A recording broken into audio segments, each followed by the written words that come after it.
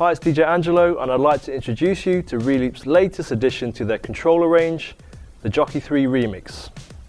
After the success of the original version, Reloop have kept everything you loved about the Jockey 3 and have taken this controller to the next level.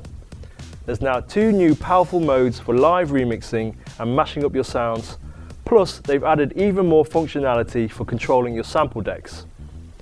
I'm going to talk you through how to easily set up your new Jockey 3 Remix. Step 1. At the rear of the Jockey 3 Remix, connect the power supply. Also connect the USB cable and finally an audio cable into either Master Out 1 or Master Out 2. Step 2. Install the drivers provided on the startup disc. And finally, Step 3. Install Traktor 2. A copy of Traktor 2 LE software is also included on the startup disc, but to use the full scope of features, Traktor 2 Pro is required. Once installed, simply run the setup wizard and select Reloop Jockey 3 Remix from the list of devices. If you already own Traktor Pro 2, there's no need to install it from the startup disk. However, be sure to have at least version 2.5. Before the Jockey 3 Remix can be used with Traktor, you'll need the official mapping, which is available from the Reloop website. Once you've downloaded it, start Traktor, open the preferences, click on Import and select the mapping.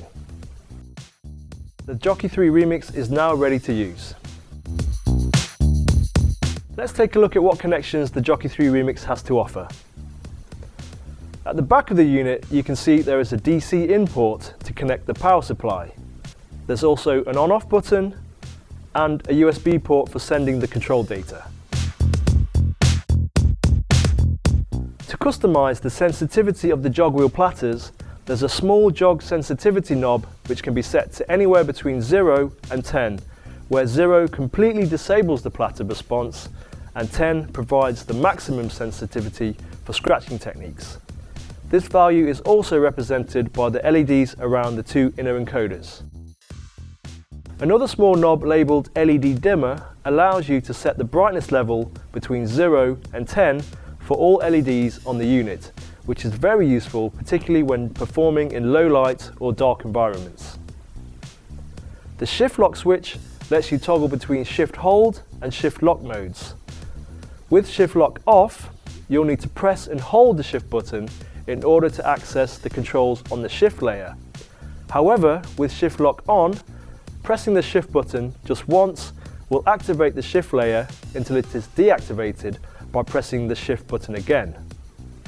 The Master Through port allows a 3.5mm jack connection for playing an external audio source through the Master Out of the Jockey 3 Remix.